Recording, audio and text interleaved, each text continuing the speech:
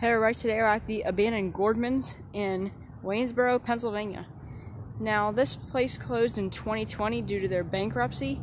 I was here during the closing sale but didn't film, but I did get some cool retail collectibles. I think this was a former Ames, actually, before, well, no, Gordmans, before Gordmans it was a Peebles, and then that Dollar Tree and the Gordmans, this whole thing used to be an Ames, so that was really cool that this used to be an Ames, because also when I was in here, I looked in the back rooms and it still had the Ames logo up.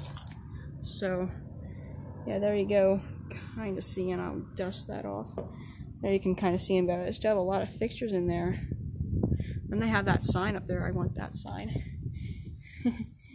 The store is permanently closed for questions. And there they go. They got the Gordmans thing up. Gordmans credit card up still. They didn't take it down. I actually wanted to get a cart, but I didn't. Since I just had we just bought our car, I didn't bring the truck along. But yeah, there you go. Kind of seeing. You can't really see in there, but you can kind of see in it. You can really see it over here. Oh, and there you go. Exit here sign. You can see the.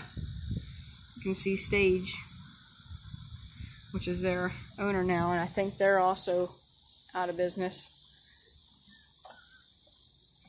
But yeah, this is the only good look in.